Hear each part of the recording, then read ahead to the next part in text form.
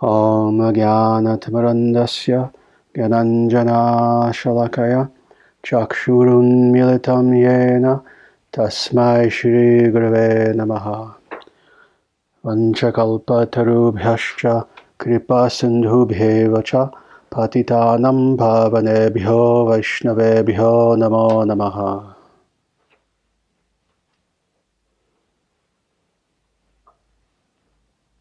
Very good. Because what we're going to be talking about today, what Narada is going to be talking about now in the Narada Bhakti Sutras, in his book, is the highest example of bhakti. You remember, if you remember, the last time that we were together, he gave several examples of what is bhakti in accordance with various different sages, Vyasa, Shandilya, etc. Well, now he's going to be talking about the very highest example of bhakti. And this is what we'll be focusing on for several verses. You remember also I mentioned how in the Narada Bhakti Sutras, these verses are grouped in sections of like a few verses. It can be 3 verses, 5 verses, where there's a thought that's carried through for several verses, a theme. Well, now we're going to meet another one of these themes, but this is an extremely important one. It is, again, the example of the highest Shuddha Bhakti, the highest form of pure devotion that exists. And it is, for those who don't know what this is, it's so surprising to the reader that Narada even has to explain what he means by this, as we'll see. Why is it that these people are considered to be the highest representations of bhakti?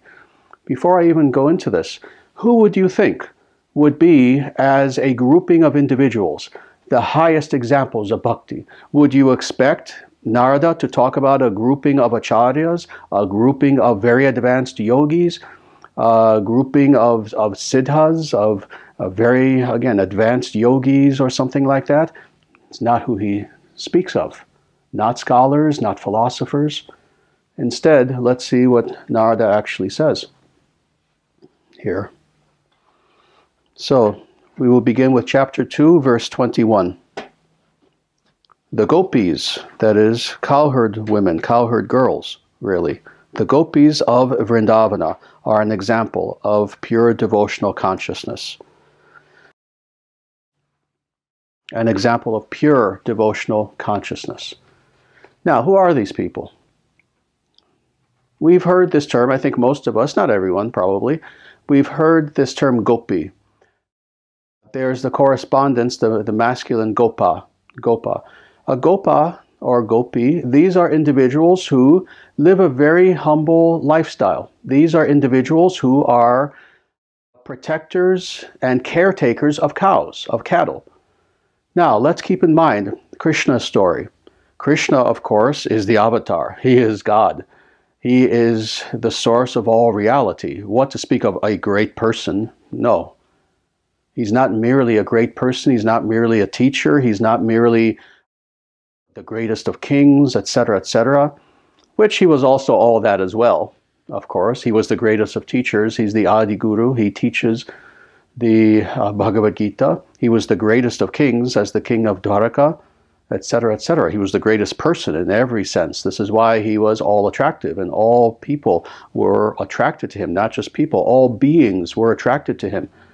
He was all of these things, but he was God. He was the avatar. But, of course, in this particular descent of God, as this avatar, Krishna, his story is that he ends up as a child in Vrindavana.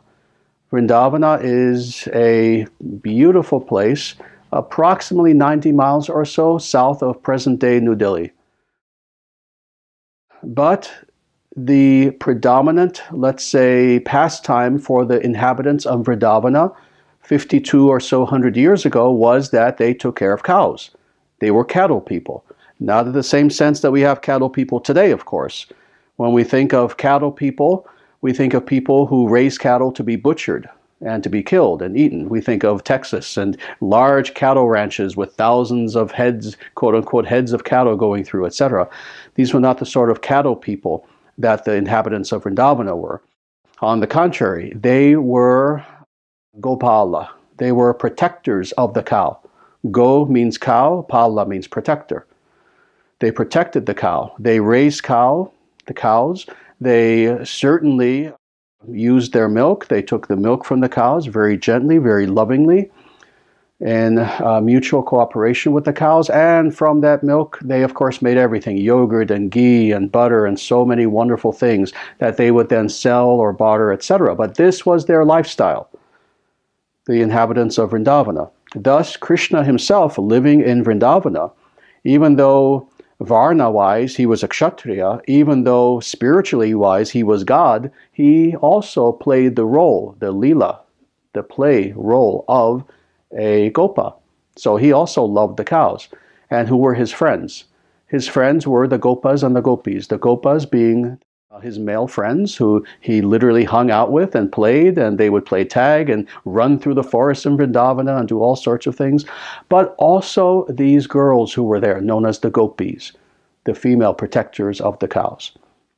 Thus, when Narada Muni says that this is an example, these Gopis are an example of pure Shuddha Bhakti, of pure devotional consciousness, this is who he is talking about.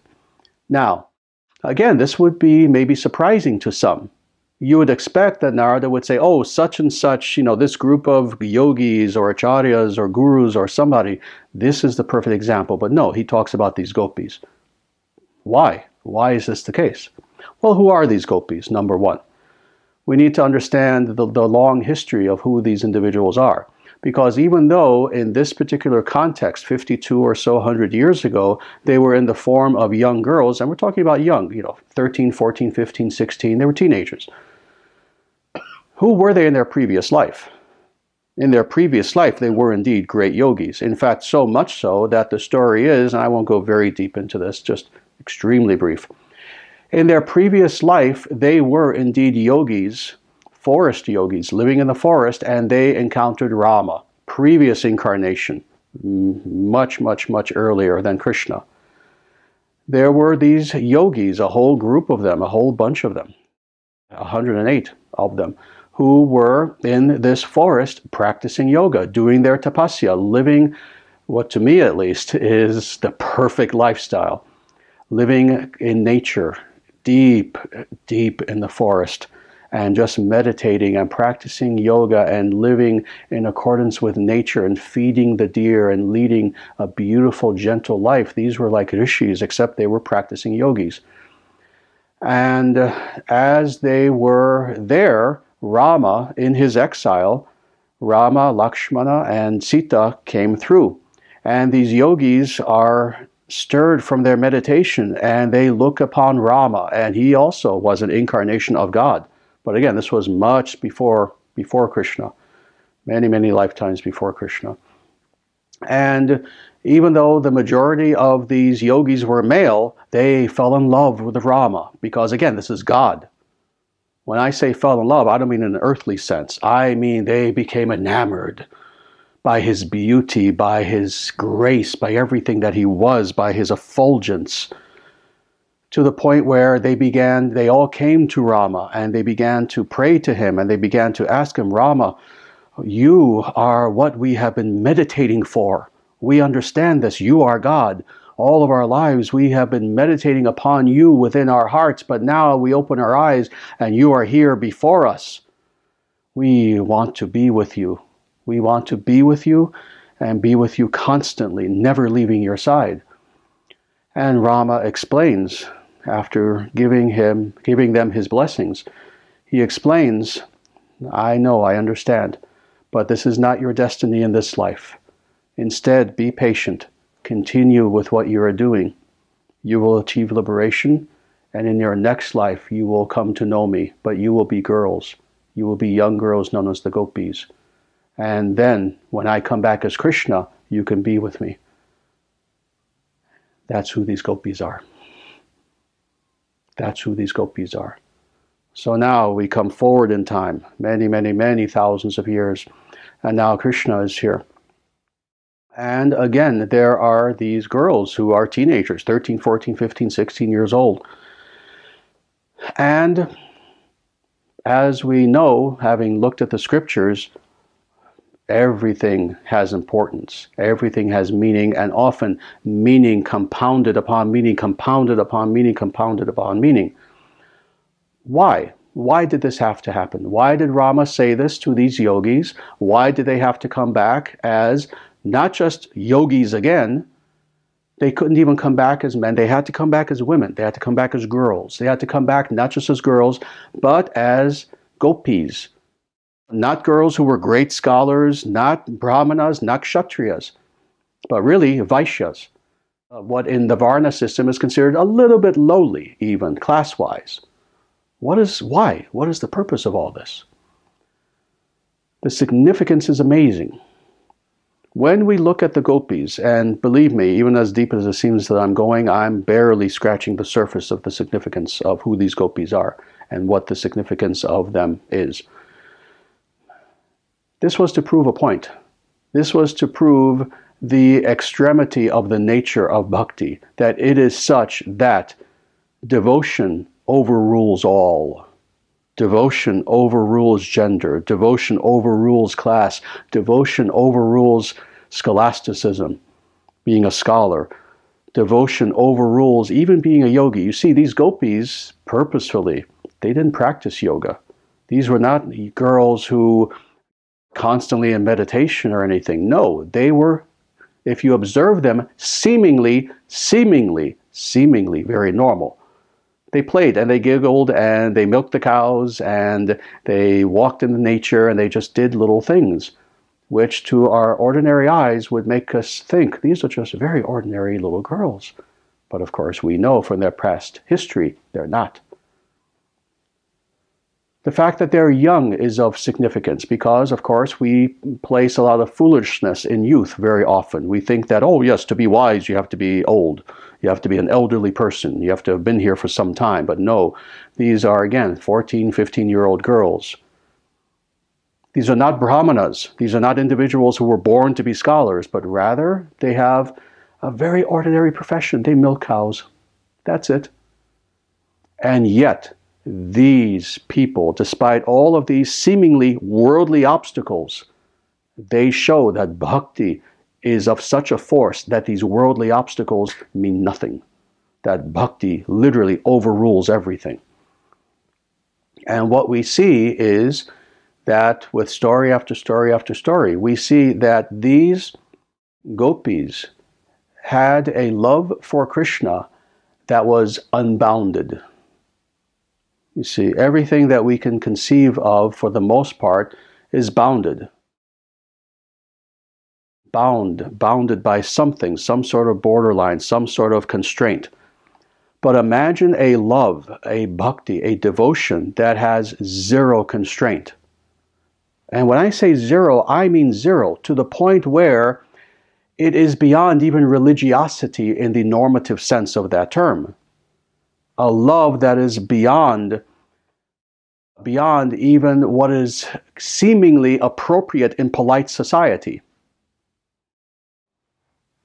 Let me explain what I mean by this by telling a story, and then you'll start to get precisely how unbounded and unconditional was the love for these gopis. So this is the story, and this comes from the Shastra, this comes from the Vedic literature. So one day, Krishna, and this was much later when he was a king in Dwarka, and he was no longer living in Vrindavana. But one day, Krishna was in his palace, and something very strange happened. God had a headache. Very strange, no? What does it mean for God to have a headache? Does God get headaches? No, of course not. But you see, God has lila, he has pastimes. He will do things to show us something. So in this particular case, Krishna has a headache. And he's lying on his bed, holding his head, and everyone is so concerned. His servants are there, so many people are there, family members, and he just can't even move. And they're all asking him, Krishna, what is wrong? What is wrong? And he says, oh, I just have this terrible headache and I just can't do anything. I can't even open my eyes. I can't get up out of bed. I can't do anything. My head is just pounding. And they all ask him, of course, they love him. So all these servants and everyone, Krishna, what can we do? What can we do? Is there something? Do you want water? Is there some, should we bring a doctor? What should we do? How can we help you with this headache? Of course, what is this? This is their bhakti. This is them expressing their devotion to Krishna. You see, that's the central thread throughout all of this. Krishna doesn't have a headache. And there is no cure for what cannot be. The important thing is the love.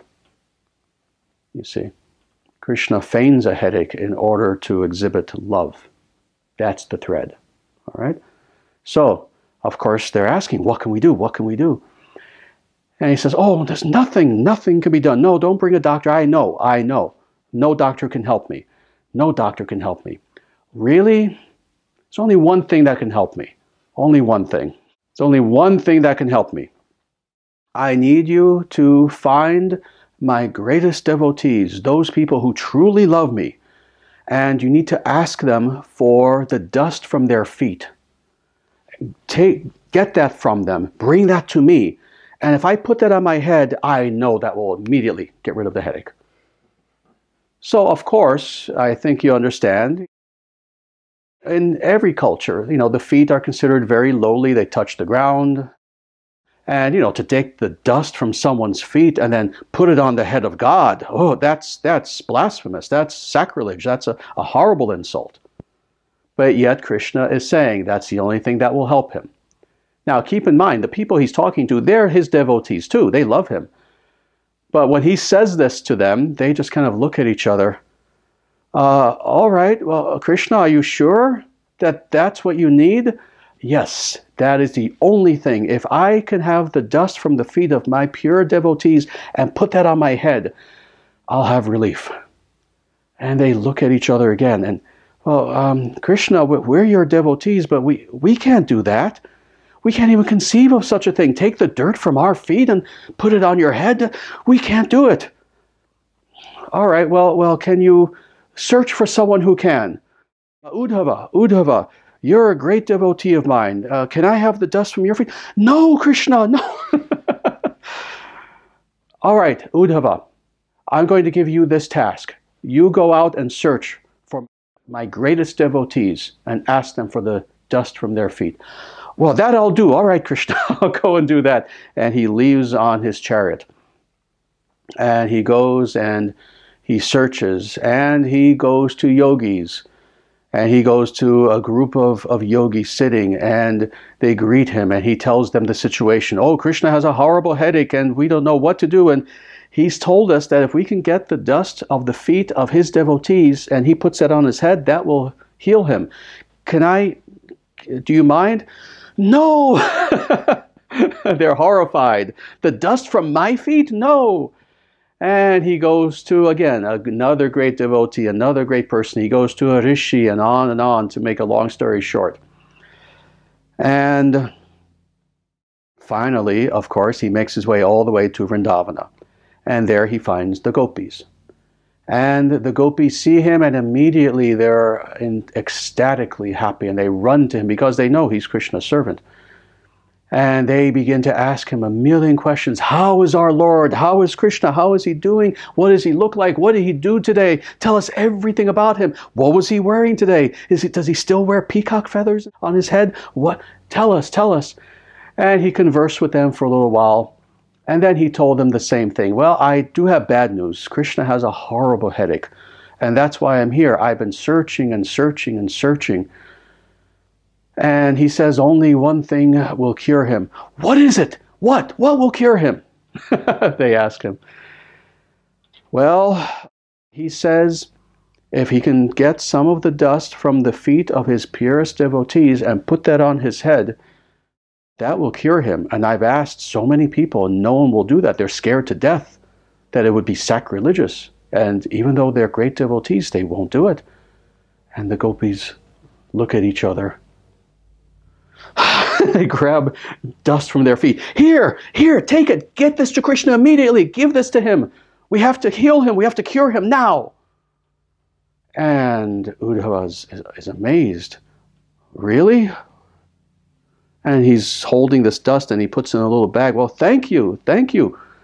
Oh, But can I ask you, why are you so eager to do this? Don't you know this is sacrilegious? This is God, and you know this. It's our custom to take dust from your feet, put it on the head of God. This would almost ensure a hellish existence for you, horrible karma, etc. Why are you so willing to do this? And they look at him puzzled. You don't understand? This is our love. This is our beloved. We would be in hell for eternity if it would make him happy for one moment. And then, at that point, Uddhava understood. These are the greatest devotees. That is true selflessness in devotion. And right there, he offered his obeisances to these little girls. And he touched their feet for their blessings, knowing that these were greater than the greatest of all yogis, greater than the greater of all acharyas, all gurus, because they had true Shuddha Bhakti, pure devotion, with no sense of self, no sense of me. Just what? My Lord is in pain, I will do whatever is necessary to alleviate that pain. Such is the nature of the Gopis. So this is who we're talking about, are the Gopis. These were childhood companions of Krishna. Krishna was their beloved. They loved Krishna in every way, as friend, as conjugal lover, as servant, as everything. To them, all that existed was Krishna. We hear this term Krishna consciousness sometimes. Krishna Chaitanya, Krishna consciousness of Krishna.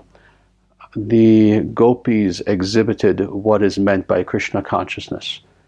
In everything that they saw Krishna. In everything that they heard Krishna.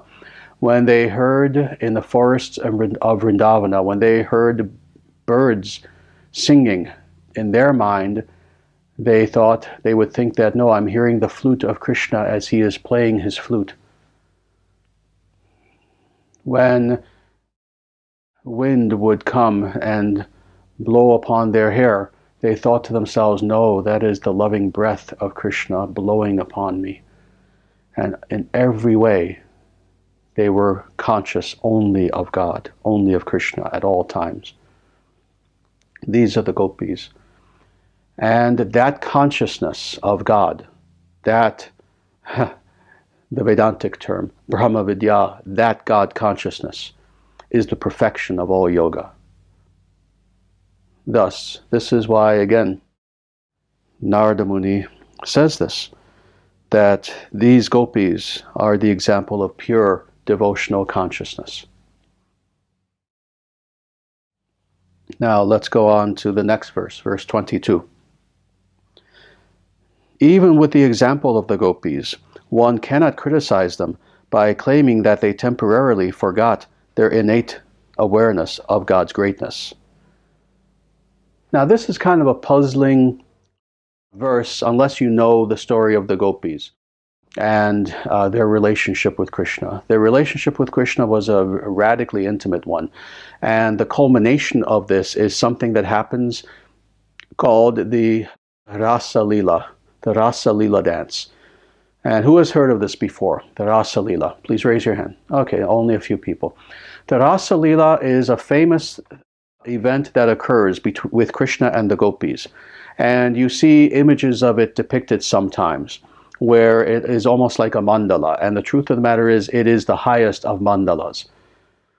Where at one point, and again, I'm taking something that's very complex and just trying to make it very brief. At one point, there was one evening where Krishna goes deep into the forest of Vrindavana, and it's very late at night, and all that there is the moonlight, and everything is beautiful and wonderful. And one by one, just stirred from their own consciousness, the Gopis, wherever they find themselves, they all wake up and they all come one by one. They all meet Krishna deep in the forests of Vrindavana. And there are 108 of them. And all together they begin to dance with Krishna. And this is a famous dance called the Rasa Lila dance. And Krishna is in the center with Radharani. Radha was also a gopi, but she is the chief gopi. So when we look on the altar and we see Radha Krishna, Radha, of course, is eternal. Radha has always been there. But in this particular pastime, she also is the chief of the gopis. She's the eldest of the gopis. And she and Krishna are in the center dancing. And all the gopis form circles around Radha Krishna. And they also are dancing around them, dancing around them. So you can imagine Radha Krishna in the center and all the gopis dancing around them like this. And this dance went on for a long time. And it is considered to be the summum bonum, the most important, highest, you could say almost symbolic representation of reality in its highest spiritual sense. That's the symbology behind this Rasa Lila dance with Radha Krishna and the gopis dancing around them. That's why you see this depicted so often. What is the point of this? Well, this is spiritually reality. That Radha Krishna are in the center and all of reality is dancing around them in ecstasy. That's what this symbolizes. But this actually occurred one night over 5,000 years ago in Vrindavana to symbolize for us what is our goal in life. What is this world all about? Philosophy, you know, what is philosophy? What is this all about? What is this world all about? What's the meaning of it all? And of course, an unlimited number of philosophers can speculate for an unlimited number of years and never even coming close to what ultimately, spiritually, in the truly spiritual context, life is all about. And what is life all about? Just that, having the Godhead in the center, this dual Godhead, Sriman Narayana Radha Krishna, in the center of our reality, in the center of our consciousness, such that they are really all that exists within the purview of our perception and our consciousness, and we ourselves, as their devotees, as their servants, are simply dancing around God in our own ecstasy, in our own adoration. That's what it's about. That is the highest culmination of philosophy, is a dance of love. So, all this being said, the reason why Narada says this, and let me just read this again to remind people, because again, it's kind of a strange verse unless you understand the context. Even with this example of the gopis, one cannot criticize them by claiming that they temporarily forgot their innate awareness of God's greatness. You see, just like with that previous story of where the gopis really did not follow proper Vedic decorum. Proper Vedic decorum is that you don't take dust from your feet, and imagine taking dust from your feet, placing it on the head of the murti. Oh, you wouldn't do that. But yet the gopis' love was so great that they went even against decorum. So some people throughout history have criticized and said, oh, how can these people be great spiritual people when they obviously forgot that God is God? They were treating Krishna, treating God as if he was just one of them. And Narada is explaining here, no, they didn't. No, they didn't. You cannot criticize them for such a thing. At all moments, they were aware of who Krishna was. Because you see, again, even Uddhava was amazed, was perplexed that they didn't even care about if they went to hell, just as long as they served Krishna and made Krishna happy. One would think that, well, they must have forgotten that this was God. Because how would they choose to do such a thing? And Narada is explaining the most amazing thing. No, they understood that this is God, and still, even decorum, even Vedic custom, even doing things that were considered proper meant nothing to them, as long as it's pleased Krishna. So again, for some people it would confuse them. Well, how could they do that knowing this was God? You see? Knowing that, let me just give a completely off-the-wall example. knowing that here is God in front of you. If God says, it would please me tremendously if you were to just kind of take your finger and just kind of flick me on the side of the head. Who would do that, even if God himself is asking you? And if you were to indeed do that, wouldn't it be because, well, you must have forgotten it was God? Otherwise, how could you? You see the point? So Narada is saying, well, in the case of the gopis, no, they did not forget that this was God. Knowing that this was God, still nothing mattered to them but pleasing God. Even if it was, quote unquote, to the eyes of the normals, that is, non-devotees, if it was an inappropriate thing to do. No, whatever God asks you, that's appropriate. Even if it seems bizarre to you, that yes, right now God wants you to take the dirt from your feet and put it on his head. He has asked you, thus you do it. He has asked you, thus, if no one else in their illusion can understand it, he knows what he's doing. And you see, in this case, he did, because he wanted to prove a point. You see, 5,000 years later, we are still telling the story, and you still feel the impact of it, the power of it. See, Krishna knew what he was doing, asking something bizarre. So again, this is really all that Narada is saying here. So let me just read this one more time. Even with this example of the gopis, one cannot criticize them by claiming that they temporarily forgot their innate awareness of God's greatness. No, they knew what they were doing, in other words. And they understood that it was weird. They understood that it was going against what normal people would consider appropriate. But Krishna asked them. And their love for Krishna is so great that when Krishna asks you to do anything, you don't think to yourself, oh, but wait a minute, isn't there some verse somewhere in the Manava Dharma Shastra that says this is improper? And, well, I don't know, legally, I'm not sure. No, this is Krishna asking you. And if he's asking you, it's for a reason. Because he is the source of all good. He is the source of all dharma, etc. All right. Let's go on to verse 23, and this is following the same vein, the same theme. If the gopis were devoid of the awareness of God's presence, their devotion would have been no different from the passion of illicit lovers. So, very interesting. Again, kind of saying the same thing, but in a different context. When the gopis, as young girls, teenagers, again, 13, 14, 15, 16 years old, when they are stirred from their sleep, from their slumber, and they're sleeping in their homes, their various homes, various contexts, and it's in the middle of the night, whatever time it is, midnight, 1 in the morning, whatever, and they get up out of bed, and all by themselves, they go off into a forest to meet with this seemingly young boy, quote unquote, who is Krishna.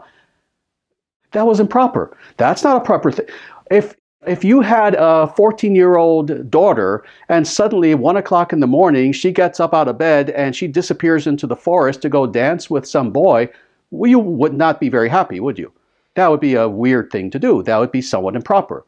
No, they knew what they were doing and they understood that this was God who they were going to meet and to dance with. If they did not understand that, then yes, their actions would have been the same as just illicit lovers.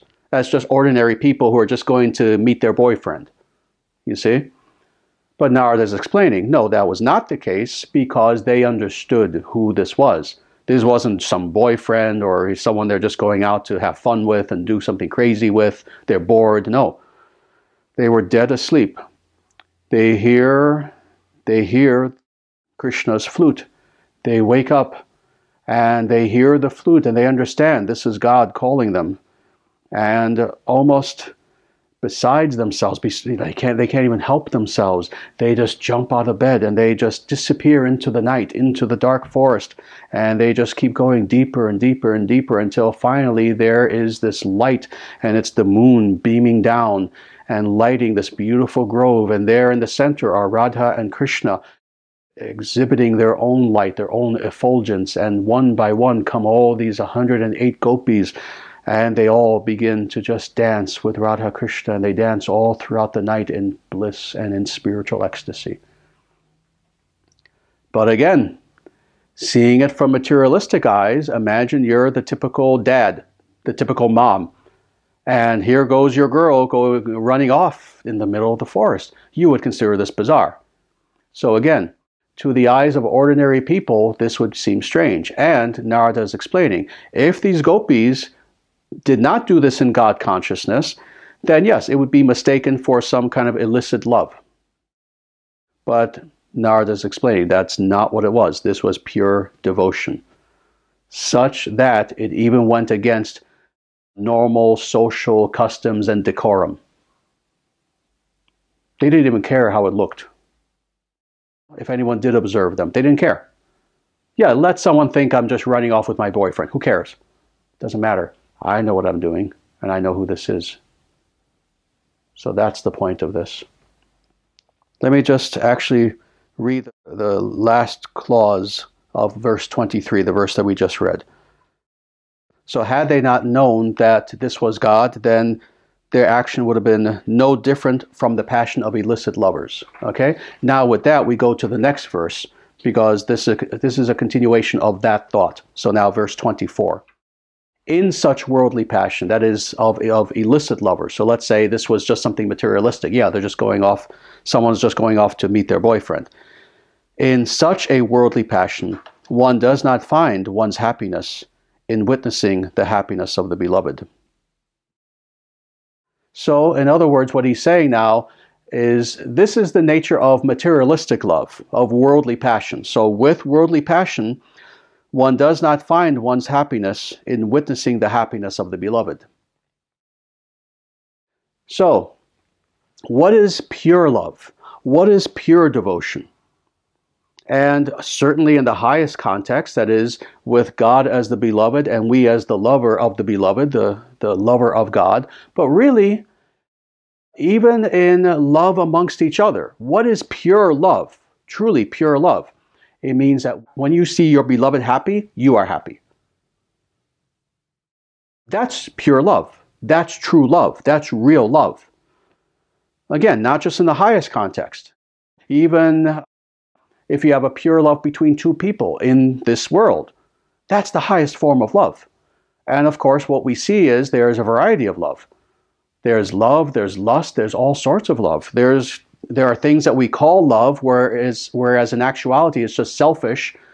The happiness of the other person is not what's forefront in your mind, but what you're getting from the relationship.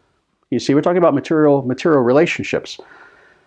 For most people, what is forefront, what is the most important thing in their awareness when they are in a relationship with someone else is, oh, what am I getting from this? What pleasure, what happiness?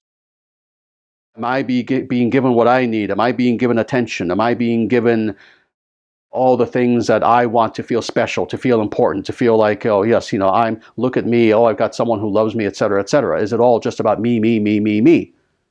You see, that's the lowest form of so-called love. What to speak of just pure sexuality, where, oh, I'm with this person because, well, I just want to have sex with the person. That's beneath contempt.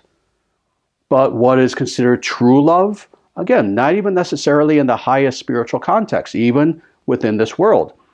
It is a love where, of course, it is not selfish, it is selfless. Why am I with this person? Because my love for this person is such that I am happy when they are happy. I have joy when they have joy. And that's why I'm with them. Because it gives me joy to see a smile on their face. It gives me a joy to know that they're experiencing wonderful things. Oh, that's selfless love. That's pure love. So what Narada is saying here is that unless you have that, you won't have happiness. You will not understand happiness unless you have a love that is like that is selfless. Where the reason why you are in that relationship is, again, not just what am I getting from it, in even the subtlest of ways. Even just, oh, emotionally, yes, it's all about me. No. The way that we know happiness within the context of love is when my beloved is happy, then I'm happy. And that's why I love this person. And that's why I'm in this relationship. That's the idea. So just so we have the understanding, let me read this verse just one more time. In such worldly passion, that is materialistic love, one does not find one's happiness in witnessing the happiness of the beloved. So he's explaining what is the nature, again, of materialistic love. In materialistic love, it's not the case that you are happy simply witnessing your beloved being happy. We'll go on to verse 25. But devotional consciousness, bhakti, is far superior to worldly activities, philosophical knowledge, or the practice of yoga. Let me read this one more time. But devotional consciousness, you see, but devotional consciousness too. But he's using this verse to contrast this with the previous verse. The previous verse, he's talking about materialistic love, materialistic lust, etc. And he's saying, but unlike that, devotional consciousness is far superior to worldly activities, all worldly activities, philosophical knowledge, or to the practice of yoga. How interesting. So again, this bhakti is indeed the highest good toward that which we can attain. It is the summum bonum. It is the highest good, the highest thing attainable that we would want, that we can attain. That is essentially what he is saying here. It is superior, number one, to all worldly activities. So again, contrasting this to the last verse, where he's talking about material love. All right? He's saying that is love and illusion. He's saying that this bhakti is superior to that. And more, it's superior to any worldly activity that we can think of. It's superior to going to pizza machine. It's superior to going to Disney World, to Disneyland. It's superior to going to the movies. It's superior to going to a bar. It's superior to whatever we can think of. Whatever worldly activities we can think of. Do they not give people a little bit of happiness? Of course. Otherwise, why would people do these things? Why do people go to bars, Disneyland, etc., etc., etc.? Why do people do these things? Because it gives them a little something. It gives them a little rasa, a little sweetness, a little something. But of course, it's temporary. It's illusory. It doesn't last. You have to go to another bar. You have to go to another adventure. You have to try something else, etc. So this bhakti being of the nature of eternality and being of the nature of the core essence of our very self, of our very Atman, it's something that, by default, is superior to anything that we can imagine doing or experiencing within the material context. That's number one. Number two, it is superior to philosophical knowledge. Interesting. Keep in mind, these gopis were not philosophers. These gopis were not great scholars. These were not people who you could necessarily go to them and ask them about the deepest essence of Vedanta. They would probably just giggle at you. But yet they were superior to the greatest Vedantist. They were superior to the greatest scholar. Why? Because of who they were within. Because they were experiencing something that even the greatest scholar could not experience. What the greatest philosopher, and that would be a Vedantist, what the greatest Vedantist thinks about, theorizes about, and knows theoretically and philosophically, these young girls, the gopis, personified in their life and in their experience. You see, a philosopher can talk about bhakti. These gopis were bhakti. They personified it. Thus, they were greater than any philosopher. Okay? And then finally, how superior to yoga? Well, what were these gopis in their previous life? Yell it out, please. What were they? Yogis. Yogis. They were yogis. They were on the path of yoga. And as they are sitting there in their meditation, in their perfect meditation, think about this.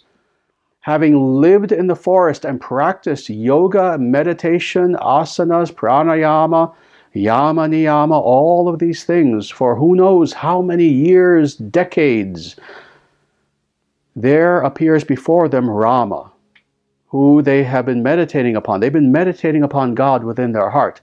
Rama appears before them, and what happens? they achieve the perfection of yoga. At that point, they open their eyes, and now they are in true meditation, in a loving relationship with what they have been meditating upon within their heart. You see, truthfully, it was at that moment that they opened their eyes and saw Rama that now they achieved perfect samadhi. Because now before them was the object of their meditation. And not just standing there neutrally and them looking on neutrally, but now springs forth from within their deepest essence, bhakti, devotion. Thus they achieve the perfection of yoga. But what happens to them in their next life? They become bigger, better, more improved yogis? They become gopis. Now, with that seed of bhakti having arisen in their heart in their previous lifetime, when they see Rama and they have now perfected yoga, now in their next life, that bhakti itself can come to fruition. And the yoga, interestingly, amazingly, is left behind. And they become what? Not yogis, again, to repeat myself, not yogis, not scholars, not great acharyas, not great gurus. They become little girls who personify that which is the highest, higher even than yoga, that which is the perfection of yoga, bhakti, devotion, pure Shuddha bhakti, pure devotion. All right. One more verse, 26. Why is this the case? What was just said in the previous verse? Because devotional consciousness is the goal, the fruit of all such endeavors. You see what we were just saying? So, all activities within this world, all meaningful activities, obviously, all philosophical knowledge and endeavors, and even pursuing the path of yoga. All right? Bhakti is the goal of all such endeavors. That's why it's vastly superior. So again, this is what Narada himself is saying. Not a nobody, the greatest of rishis. The greatest of rishis. He has been here since the beginning of time. He is the son of Brahma, the creator God. He is here now. That's who this person is, Narada Muni. He traverses this material world and teaches people to this day. He is an acting guru. And he says this, not just anyone, not Swami so-and-so who just put out a new book, Swami so-and-so Ananda. No, this is Narada Muni saying this. That bhakti is the goal of everything, of philosophy, of yoga, of all endeavors. And it is. Again, you've heard me say this many times. Bhakti, this is why bhakti yoga is different from every other yoga in existence. Think of a yoga. Put any word in front of the word yoga. Kriya yoga, Raja yoga, Karma yoga, Jnana yoga, etc., etc., etc., Laya yoga, Kundalini yoga. Put any word that you want to in front of yoga. Bhakti yoga makes all of them disappear into dust. This is what Narada says. This is what Krishna says in Bhagavad Gita. This is what all the Shastras say, all the scriptures. And why? Because every other yoga is an upaya. It is a means and a means alone. Whereas bhakti and bhakti yoga is also a means, but it's also, in addition to being an upaya, a means, it's also an artha, the goal. You cannot say this about any other form of yoga. But bhakti, devotion, is the goal, as Narada himself says. Thus, this is why we practice bhakti. It's with the goal of attaining bhakti and eventually Shuddha bhakti, pure devotion. Thus, the gopis are our greatest gurus. They are our greatest example. They show us that our station in life means nothing. They show us that we may be a great philosopher, we may not be a great philosopher. They show us that we may be the greatest yogi, able to be in Padmasana for 10 hours at a time, do the greatest headstand, etc., or we may not be able to do asanas. They show us that our class does not matter. Our age does not matter. What matters is one thing.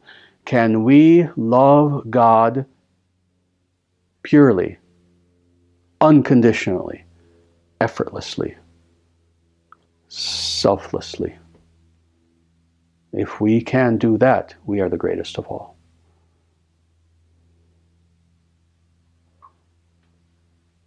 Thus, let us be like the Gopis.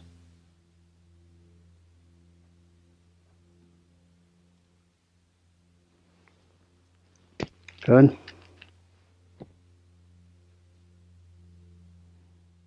So, any questions about any of this? Mm-hmm. And when Gopis, do they still do any of the typical things that yogis do, or were they more, I mean, since they were already with Krishna in person, did they still, meditate in the traditional way, or were they more just spending time with Krishna in person?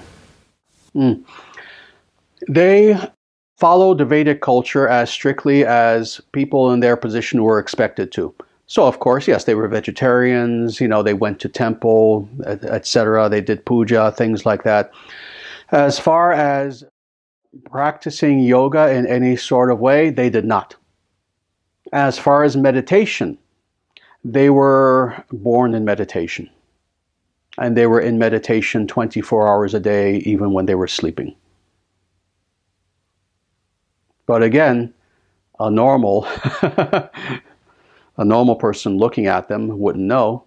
They would just see girls milking cows, walking through the groves of the forest and singing to themselves. They would see these girls always happy. They would see them picking flowers, putting flowers in each other's hair.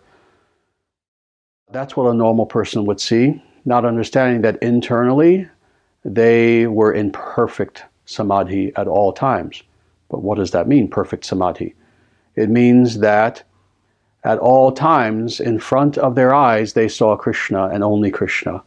It means that even as you were speaking to them, they heard you, but they were also hearing Krishna.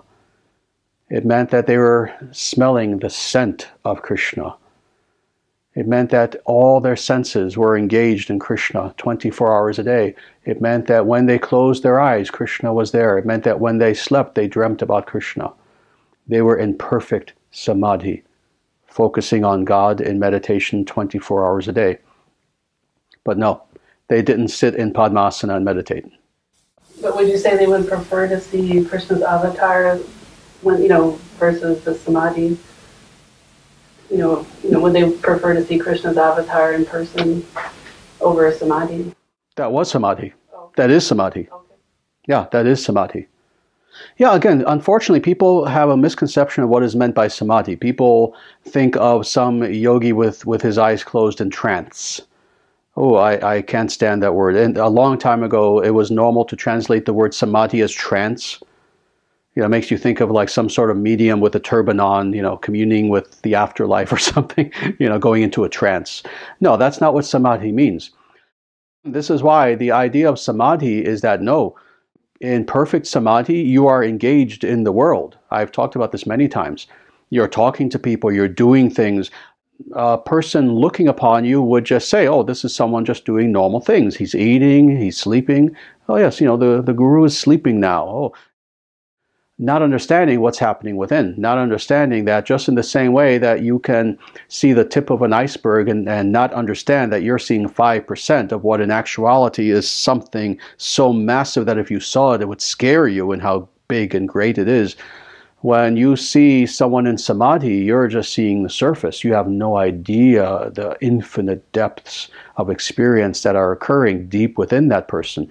At all times, they're focusing on the divine, even when it seems that they're not. Even when they were sleeping or at home, it didn't matter to them, if they were there in samadhi versus seeing Krishna's avatar. Well, they would prefer to be with Krishna, but they were always in samadhi. Okay. Yeah. If that's what you're asking. Yeah, that was my question. Okay, yes, they always preferred to be with Krishna. But that was not a matter of distance, that was a matter of depth. depth of experience, if that makes sense. It was not a matter of, oh, Krishna is not here now. No, Krishna was always with them. But it's a matter of, the more what? Upasana. The more proximity you have with that which is the center locus of the avatar Krishna, then the more depthful is your experience of Krishna. If that makes sense. Yeah. Very good. In fact, it is in the books I read during Ras Leela, even though Krishna was with Radha and they were dancing, every gopi, 108 of them thought that Krishna was with them because they were so much engrossed that it was just, none of them thought that Krishna was only with Radha. All 108 of them thought, oh, he's with me, he's with me. That was their depth of love. I don't know how. Exactly. Yeah. Exactly. Yeah, it's amazing. But yes, that is the story. And they even will depict that you'll see the Rasa Leela dance, and it's like Krishna is with each of the gopis. But that was really the level of their consciousness, such that they felt that Krishna was always with them. So even in that Rasa Leela dance, even though Radha and Krishna were in the center dancing, and the gopis were dancing around them, each gopi felt that, no, Krishna is with me. Krishna is dancing with me, and with me alone, in fact. But that was the nature of the samadhi, that Krishna is always with them in their consciousness. Yeah, that is another important aspect of the Rasa Leela. Yeah, this Rasa Leela is amazing, absolutely amazing. Yeah, it's very symbolic, but it was something real that happened, and the meaning of it is so deep that if we can meditate upon and fully understand and experience the meaning of Rasa Leela, we understand it all. We understand God and our relationship with God. And that's what they call bhava. You just get dissolved in that very feeling of Krishna consciousness. Yeah. I don't know how to translate that in English. Yeah. Bhava is the... Yeah, the experience of love. Yeah, experience of spiritual love. Yeah, that's what it's like. This is Shuddha Bhakti. This is pure devotion, to the point where it becomes an overpowering experience. And there are, not just conceptually, but there are even many stories to show this. There are instances of the gopis being so overwhelmed with the ecstasy of being in Krishna's presence, and sometimes even being away from Krishna. Love in separation, to the point where they will literally faint and go into a swoon of samadhi. What does it mean to be in samadhi in such a way that your love for God surpasses the capacity of your own soul to even experience that love? Spiritually, you faint. It's amazing. It's amazing. And then the implications of this. What does it mean for a soul to faint? A soul that always has awareness, always has consciousness, but yet it quote-unquote faints. What this means is simply that the experience of the love overwhelms the capacity even of Atman. And Atman has an almost infinite capacity. Are we going deep enough? Yeah, it's amazing. That's why, as I said, these verses here form really, we could say, the core essence, the heart of the entire Narada Bhakti Sutras, talking about the gopis. What we just read is the most important part of the Narada Bhakti Sutras, and we only touched the surface. Believe me, each one of these verses that we did today, we could talk about for months, not days, months. Any other questions? Maybe we'll take one more. Yes. Well, if the ultimate purpose of life is to enter into this pure devotional consciousness, it seems that we are taking a very roundabout path. One just wonders, or I wonder, why are we forced to go through the experience of the world, since we're going to come out of it eventually and just focus on God? It seems like a torture. In a way it is. It's a torture in the way that a nightmare is a torture. That's the nature of illusion. When you're having a nightmare, it seems very real at the time, but then of course you do wake up from it and you realize it wasn't real. The word that you used is crucial. Forced. Why are we forced? We're not forced. That's the answer. You see, some of us choose not to even come to the material world and to fall into illusion, and to immediately, upon achieving individuation of consciousness, explore that consciousness in the right way, in an authentic way. It's exploring our authentic self and going directly to the spiritual realm and going directly to Vaikuntha and being with Krishna, being with Narayana. But then, yes, some of us choose illusion. So we're not forced. We are in this material world because this is what we chose. And of course, this leads to the question, well, if we didn't have this choice, what would be the implication of that? We wouldn't be us. We would not be Atmans even. We would just be automatons. We would be things, objects. We would be that's rather than thous. And we don't want that. We want choice. We want freedom. If we didn't have the freedom to choose to do the wrong thing, we would really be non-existent, because without freedom, we don't have consciousness. Freedom, free will, svakalpa, is one of the attributes of consciousness, without which consciousness itself could not be operative. It wouldn't be consciousness. So we have to have that free will. Again, any object, why can I do this with this thing and it doesn't protest? It does not have free will. It does not have consciousness. Whereas we, on the other hand, have free will, which is itself an attribute of consciousness. So we have to have that freedom. So some of us choose illusion. This is where we find ourselves. But the example is actually given in Scripture, that in our sojourn within the material world, in our illusion, it is very much like a dream. And when we finally do achieve liberation, we view it as a dream. We understand that, oh, that was an interesting experience, but oh, it wasn't real. So right now it seems like torture, but that's our illusion.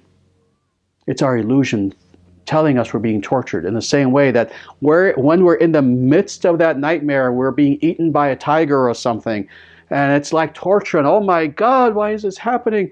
It seems so real, but the moment we wake up, oh, it's just a nightmare. Oh, that was unpleasant, but still, yeah, it was nothing.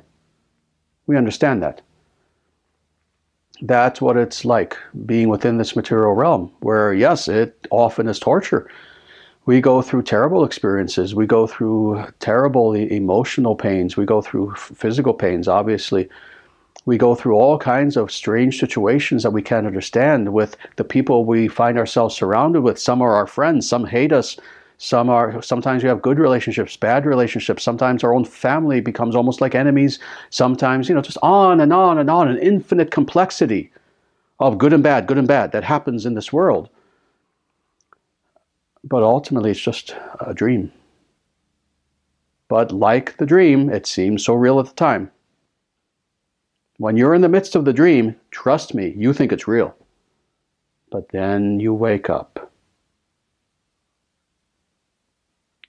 Enlightenment, liberation, samadhi. It's waking up. Thus, again, they asked the Buddha, "Sir, what are you? Are you a man? Are you a god? What are you?" "I am awake."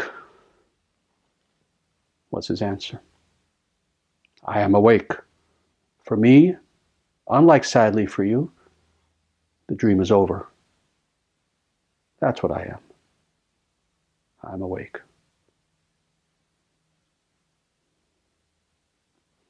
So that's why we're here. This is our goal, to become awake.